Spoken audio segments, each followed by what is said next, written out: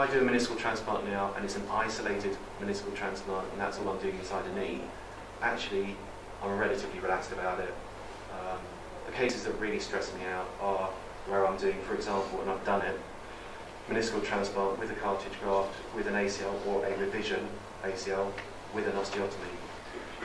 If it's just a meniscal transplant, the quickest I can do it is just over 2 hours. Everybody knows this, right? If you've got an intact meniscus, you've got low peak pressures. And if you've got no meniscus, you've got a small contact surface area with high peak pressures. Okay, that's obvious. Now, if you lose a meniscus, this is probably the best paper in terms of quoting. If you want a paper to quote, it's Roos and Roos, Dermatology, relative risk of 14, 21 years after total meniscectomy. Okay. The easiest way to say is, if you lose your meniscus, then 20 years later, you're roughly 15 times more likely to have arthritis. Okay. And if the patient still doesn't take that seriously, then you say the risk goes up by 1,500%. Sounds a bit more scary. So the answer is repair them. Right? If you can possibly repair a meniscus, if it looks appropriate, you should. Now, I don't want this meeting to be constantly like whining and negative, but there are senior knee surgeons of colleagues of ours out there who don't do meniscal repair. We've got a knee surgeon who doesn't do meniscal repair. That's scary. Very difficult to know what percentage are repairable, right? Because I spent ages trying to work out a good number, just trying to get this from the literature, and I think the appropriate number from the literature is about 15%. It doesn't seem to be there, and I've read stupid numbers of papers about this. And then the success rate, well, varies enormously depending on what paper, anything from 50% up to 90%. We've got our clinical nurse specialist to review my meniscal repairs. I repair 33%. Now, that's skewed, right? So that's double, more than double, what the literature suggests might be appropriate. But then that's because I've got a different patient cohort. Our practice is in the middle of the City of London. Our average patient is a city banker. Average age is 40 or under, and most of the stuff is sports injuries. So, it's a skewed patient cohort that I'm seeing. That's one thing. Second thing is that I'm an enthusiast. So if you're really into something, and then the more of it you do, the more the lower your threshold becomes. If you find meniscal repair, I don't think any meniscal repair is, you say, easy. But if you find it relatively straightforward, if you find it difficult, you're going to have a very high threshold, and your numbers will be low. And then success rate depends on what you call success. So pretty good. I mean, pretty good. But the thing to emphasise there is not that kind of 80 or 90% are happy. It's that at least 10% are not. So the way I explain it to the patients is that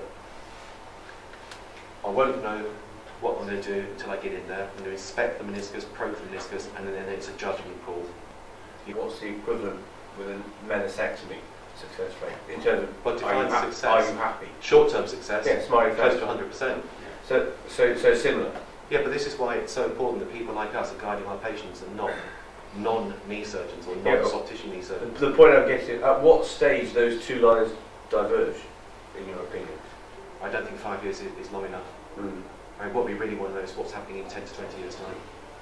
There's some case studies out there that are being published of young, active, young athletic people who've had a total lateral meniscectomy who've developed fully blown lateral OA within 18 months. So if you've got a young person, you whip out their lateral meniscus and they go back to sport, it can be rapidly catastrophic. So this is the real question. What do you do for a young person? They've lost their meniscus and they're beginning to develop first symptoms and signs of early degeneration in their knee. Some people would say an osteotomy. For me, if I've got somebody and I'm happy with their alignment and they're developing problems because they've lost a meniscus, my first natural logical thought is, well, put a new meniscus back in. Yeah. It's not black and white. This is all open to discussion. I think the my view would be, and I share your view, that essentially it's about dealing with the abnormality. So if the abnormality is the patient has malalignment and they've lost a meniscus, then you should probably correct the malalignment as well as deal with the meniscus. I think you should definitely correct the malalignment. Yeah. And then, if you've got an older patient, and okay, define old, Yeah.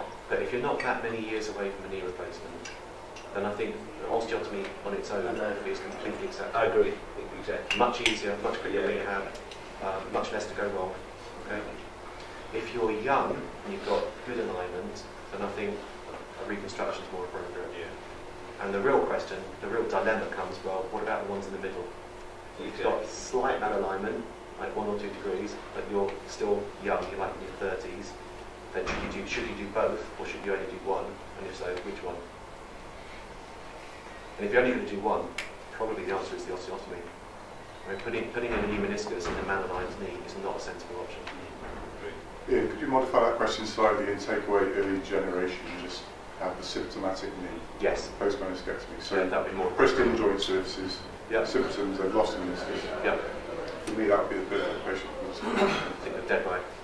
So this is Milakovsky, all right? He kind of changed the face of soft tissue knee surgery. Absolutely awesome. So the number of patients say, oh, this is new, because they've never heard of it before. They didn't realise it was available. They go, is it new? You're like, no, 1989. Right. So he was doing them before. If he reported it in '89, he started doing it well before then. So this is one of the studies with Andrew Amis that we did at Imperial, and it simply shows left 2D, right, same data, but 3D. Lateral compartment, top, lateral meniscus intact, middle, no lateral meniscus, bottom with an allograft. Really important, it restores the contact pressures back towards normal, not to normal. Okay? Meniscal transplantation is a salvage procedure, not restorative. Okay? Really important things like drum into my patient. Does it work? You only need to quote, you just need to read one paper.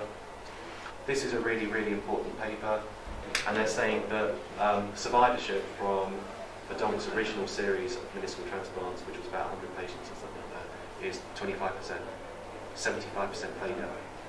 Right? Now, if the glass half full, half empty, if I'm doing a meniscal transplant in a 30-year-old, let's say I'm doing it in somebody 40, and I buy them 10 years, and now they're 50, and now they have their knee replacement. Okay, that's not a tremendously wonderful outcome, but it's acceptable. Is that a failure? Okay. Do we think that meniscal transplantation is giving somebody a normal knee that will last them the rest of their life? Absolutely not. Totally not. So, is it glass 75%, sorry, 75% empty, 25% full? And also, you've got to go back and you've got to look at Donk's original technique was to suture the meniscus in with no bone tunnels, certainly didn't use bone blocks, non-size matched, fresh allografts stitched into the knee with no fixation to the plateau. Okay? And yet still 25% of them were good at 20-year follow-up. I'd say that's fantastic results. Right? So you've got to be very, very careful about headline stories. You've got to be really careful. So here's a knee, right? This is when I first started getting into meniscal transplantation, inspired by Andrew Amis. Lateral compartment, detached the lateral epicondyle just to get access, took the meniscus out, drilled a tunnel from front to back, okay, took the top off so you got a slot, got an allograft, chopped it up, kept it on the bone block. A little corer gives you a little cylinder of bone with the lateral meniscus attached, slot it in, fix it in place, then peripheral sutures, and then stick your lateral collateral ligament back on, and then test it. Okay. The reality is, doing meniscal transplantation with bone blocks is really very invasive and really technically very difficult indeed.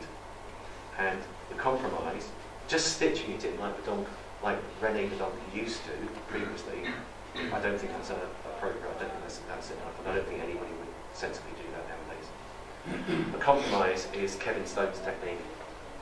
and that's to do transtibial tunnels. So, and then have your stay sutures on your insertional ligament pulling down into those transtibial tunnels, right? And tying your stay sutures across the anterior tibial cortex. And that's what I do now. We're changing, we're evolving the techniques constantly. And those of us who are doing it in reasonably high numbers are doing a different operation now from what we were doing 5 years ago. And it will be different again in another 5 years' time. We're constantly trying to tweak it, trying to make it better. One of the other main reasons why I think that the Kevin Stone technique is far more appropriate. Much more forgiving, isn't it? Yeah, if you look at your sizing protocols, most people use Pollard's technique or a modification of, and it's based on X-rays with size markers. Okay, you can use CT, you can use MRI. And I've published on this and looked at it in detail, and it doesn't matter what protocol you use, you're only going to be accurate in your guesstimate that the graft that you're going to have matches your knee. Okay? If you're lucky, it's going to be within, if your protocol is really, really good, and then most people would agree that if you're within 5%, on average, within 5% of what's real from your sizing protocol, you'd be happy. Okay? It's never going to be 100%. 5% is good. Well, hold on, stop. The peripheral circumference of the meniscus is roughly 10 centimetres, just roughly. 5% error on 10 centimetres is 5 millimetres. Very clear biomechanical data that shows that if you move the insertional ligament by as little as 5 millimetres, you significantly change the contact pressures.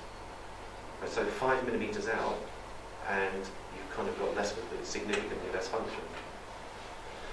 So if you say that your sizing protocol gives you an allograft that is, on average, within 5 millimetres of what's correct, then it's not the average you want to worry about. The average might not be good enough, but certainly there'll be a range, and the range will be much bigger than the average. Okay, so you can be, let's say you're 95% confident that your graft will be within 10% of the real size that you need. Well, hold on. That means that 1 in 20 times is going to be more wrong than 10%.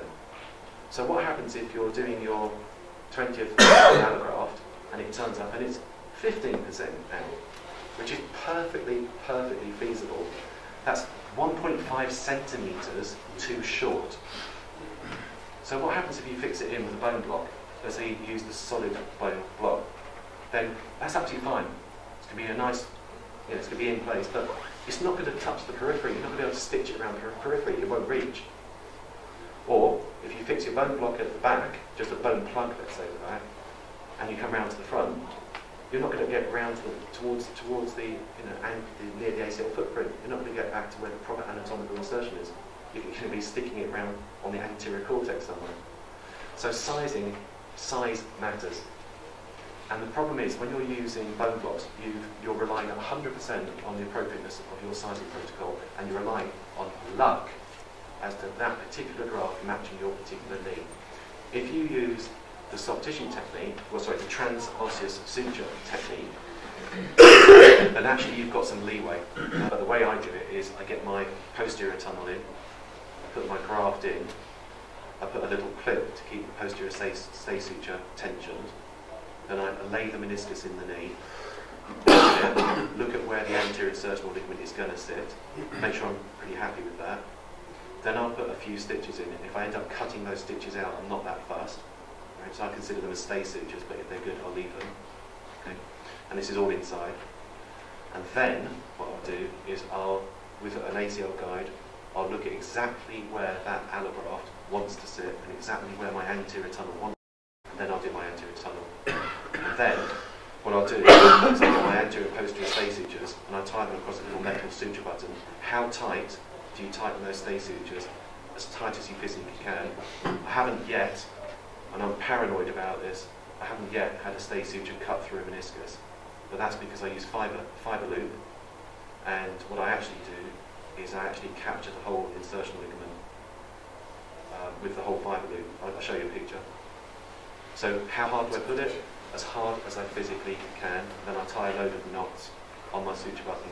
Is there any slippage there? I can guarantee there will be some slippage, there definitely will be some creep. So is that a concern? Yeah.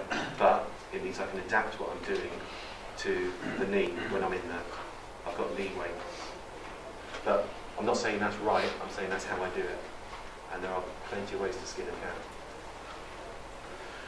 Right, this is a guy in his early 40s who was referred to me. He's had a lateral meniscectomy by a colleague who's a great knee surgeon who doesn't do meniscal transplantation, and the guy's got some patchy roughening, a bit of thinning of his articular cartilage in his lateral compartment, just a little bit rough. He's lost a whole of his lateral meniscus, and he's got an unstable knee. So that's looking at his notch from his medial thing, portal. So again, I'm going to do my tunnels, get my ACL tunnels right, got my allograft. There's my 5 loops at the front, 5 loops at the back, and I do double. So I'm so paranoid about it potentially ripping out that I've got 2 number 2 5-loop sutures in the anterior insertional ligament and 2 in the posterior insertional ligament. Okay. Put it into the knee, fix it in place, so just hold it in place under tension. Put a load of stitches in, there's my ACL graft in place, and there's my meniscus after I've actually glued it in as well. I'll show you this afternoon about the glue that I use. Now, 1 year later, you know I said I use a metal suture button and I put loads of stitches on as hard as I possibly can. Well, actually that creates a little lump on the anterolateral or anteromedial tibial cortex. Okay. And this guy was saying, this lump is irritating, it rubs, it's tender, I don't like it. So I said, that's easy, we'll just take it out. But I wanted to look inside at the same time. And so looked inside, his ACL graft is still there, thank goodness, and his lateral meniscal allograft is healed. And looked, cut the suture button and the knot away, just easy, little incision, like 1.5 centimetres, cut it, take it out, look back inside, absolutely made no difference to the graft at all, which is what you'd expect. So after a year, the sutures, the transosseous sutures, are irrelevant. So if you need to take the button away, you can. Okay. So that's easy. Right, that's a straightforward case.